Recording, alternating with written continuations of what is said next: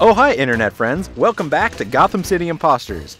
I thought I'd talk to you about one of my nemesis strategies, the Speed Skater. Now the Speed Skater always picks a speedy body type, the roller skates, and a high damage weapon like the shotgun to zip around the map as fast as possible and take you out before you can get a fix on it. Let's talk about how to beat that guy.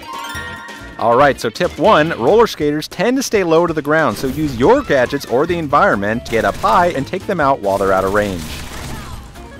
Now remember, players that use the roller skates have to fight inertia to slow down, so if you can get a trap on the ground and they don't see it, chances are they're going to roll right into it and blow up. So check this out, you can use the targeting goggles to get a spot on your enemy way before they get close to you, booby trap the alleyway and wait for them to come and trip it, then turn them into mincemeat. And remember, when all else fails, you can just clean their clock with your own shotgun. Kaboom!